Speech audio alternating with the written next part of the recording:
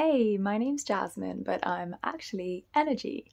Everything I think, see, feel, say, do, and sense is a dance of energy, vibrating at varying rates of frequency. Our world is a dynamic and ever evolving environment made up of a swirling mass of energy. The first law of thermodynamics states that energy can neither be created nor destroyed, but it can be converted into different forms. So it manifests as the breathtaking tapestry of life that we see around us. Now, let's turn our attention inwards for a second. Holistically speaking, energy manifests as the physical body, and it also manifests as the spirit that gives life to the physical body. Energy also manifests in the mind as our thoughts, and it also manifests as the intuition, otherwise known as the non-physical mind. We see energy manifest as feelings and emotions, or energy in motion. Dense energy is stored within the body as pain or trauma. We can also see it in sensory perception involving the processing of energetic information by the mind. Furthermore, we observe energy expressing itself as masculine and feminine within. We see it in the energy centers of the body, otherwise known as chakras, and it is believed that a blocked chakra can impede the proper flow of life force energy throughout the body. Additionally, we can actually sense the energy of people around us and the things around us. And we can also outwardly direct energy using attention and intention. The list just goes on and on. But you see, the thing is that once we actually have eyes to see the magnificent world of energy, then we can begin to actually live a more conscious lifetime. Take fear, for instance. It's not the spider that actually scares me. I've realized that I'm actually afraid of the physical sensation of fear within my body. It's not the creepy crawly itself, it's the energy it stirs up in me. This shift in perspective has made facing fear and any emotion for that matter more manageable. It's given me the courage to just really sit there and be with the emotion as it arises, and to actually observe it and feel it fully, realizing that it is just energy. By acknowledging that energy is always in motion, then we can actually learn to trust that this inner sensation is temporary and that it will pass. This really empowers us to actually find a comfort within the discomfort.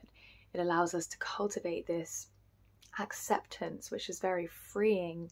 It really allows us to be present with the emotional energy. And this is the attitude that actually allows us to heal the emotional body, to heal the past pain that we are carrying around. Similarly, with thoughts, we can see that those all-consuming stories of the mind aren't based in reality, they're based in energetic frequency. These little forms that suddenly appear in the headspace that we call thoughts are actually little energy formations. Suddenly they lose their hold on us and we can see them more objectively. This realization fosters a sense of freedom from the clutches of the mind. Other ways of consciously working with energy include finding your unique, perfect balance of feminine and masculine energy within. And we may also connect to the inner energy field of the body and use it as an anchor to stay connected to the present moment. We may also work to unblock energy centers and even engage in practices like Qigong or yoga, where we may gain the ability to harness and direct our energetic flow. Moreover, being mindful of where we choose to direct our attention in any given moment is akin to wielding an energetic torch. This awareness allows us to navigate our experiences with intention, understanding that our focus is a powerful force that shapes our reality. So when we embrace the information just expressed and when we embrace the practices, then we can actually open up paths to a more liberated and masterful and conscious human experience. Now, as mentioned before, energy vibrates at varying frequencies, and our physical form as a whole actually holds its own unique vibrational frequency. The soup of energy that is labeled jasmine vibrates at a frequency that allows for manifestation in the physical world. This, relatively speaking, is quite a slow frequency of vibration. However, if we were to speed up my vibration, perhaps to that of the spirit realm that holds a rapid vibrational frequency, then you would see me vanish right before your eyes. This is similar to the high frequency of wing beats made by a honeybee, which is often beyond the threshold of human visual perception. You're simply not tuned into my frequency anymore. Perhaps this makes you wonder what may be around you in the unseen realms of existence right now. Worlds existing within worlds. Nevertheless, we are all walking around with a distinct vibrational frequency in any given moment, and this highly affects the way that we interact with the world. Why is this? Well, creation appears to be subject to the principle of correspondence, meaning everything is a reflection. All is divinely and perfectly symmetrical in ways that the human mind simply cannot even begin to conceive. And therefore, in the world of vibration, like attracts like simply because it is a reflection of it. Knowing this, we can realize deeper truths in the moment of experience. For example, say we wake up in a high vibration, we are then going to be a vibrational match to positive thoughts, positive thinking, and each thought is a vibrational match to another positive thought and another, and we feel really good as a result. Obviously, we feel like the world is just very colorful and our body feels light, like skipping around, and we're also gravitating towards similar positive frequencies in the outer world. So our outer experience, it just kind of goes according to plan. Everything goes really well. And then on the flip side, we wake up and we're in a low vibration. We're obviously going to be a match to fear-based negative thinking, and then that just sort of creates a domino effect in the mind. More negative thoughts attracting more negative thoughts, and then we're going to probably observe our past pain at the surface, all of this energetic past pain at the surface, which is probably why we're in that low vibration in the first place. Everything just kind of, all our insecurities are highlighted. The outer world is grey and gloomy, and obviously things are just not going to go according to plan. We're going to attract unfortunate experiences. So here we observe this link between the inner world and the outer world, and how the inner world is continuously creating our experience. So how can we use this information to consciously work with energy? Well, firstly, it heightens our levels of awareness in any given moment. We may observe how we attract the same negative experiences over and over in our lifetime, and then we can choose to take action and delve into introspection and self-healing. Outer world presents us with clues as to what we are unable to see hiding in the inner world. Secondly, if I'm aware that my vibrational frequency is creating my experience of the world in any moment, then I can actually see the thoughts that the mind is generating, and I can see that I'm only seeing and experiencing these thoughts because of the vibration that my energetic form currently holds.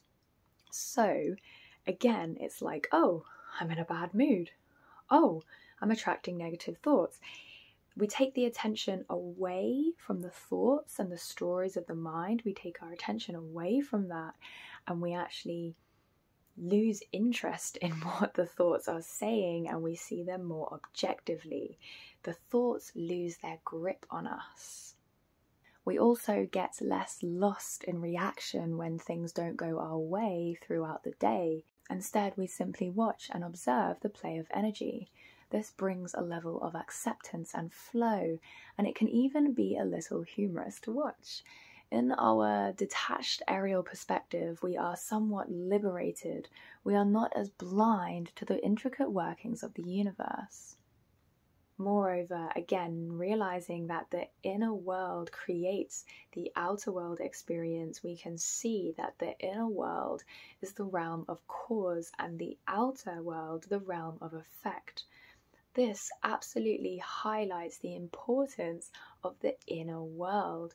So we can take our attention away, we can take our interest away from all the happenings in the outer world and actually turn our attention inwards, where we may alchemize the inner world. So really nurturing a healthy mind space, nurturing a healthy body, releasing past pain, finding space in the mind and the body. Now, you may be wondering why our inner world has such an enormous impact on our outer world. Well, yes, everything is a reflection, but also remember, everything is energy. One great, immense, infinite field of energy.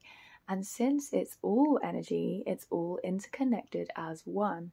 This is unity consciousness. It is what we may call God, or whatever term you prefer. So the abundant manifestations of energy around us is God expressing itself. In the human form, we are both the drop in the ocean and the ocean itself.